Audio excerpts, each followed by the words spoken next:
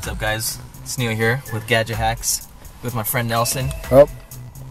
We're at Walgreens, and today we're going to exploit the sensors on the back of the Apple Watch to show you how vulnerable it is to fraudulent charges using Apple Pay.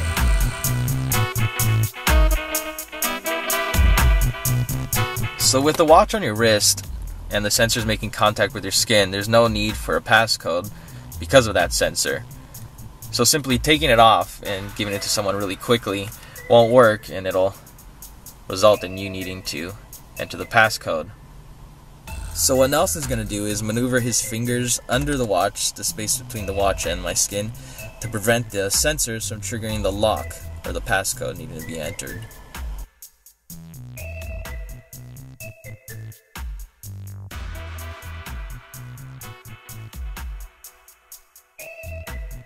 Alright, and now I've got the Apple Watch with all of Neil's information, including Apple Pay. So if I double click on the side button,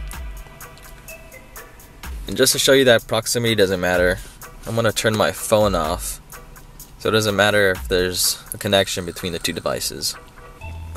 So let's go buy some stuff.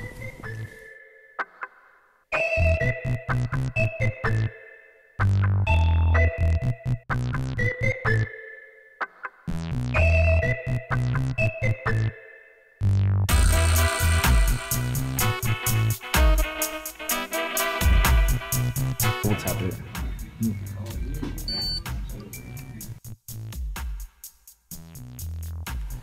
So obviously this exploit isn't very realistic, but it is possible, especially if someone that's stealing your watch has a sleight of hand or is just great at stealing watches.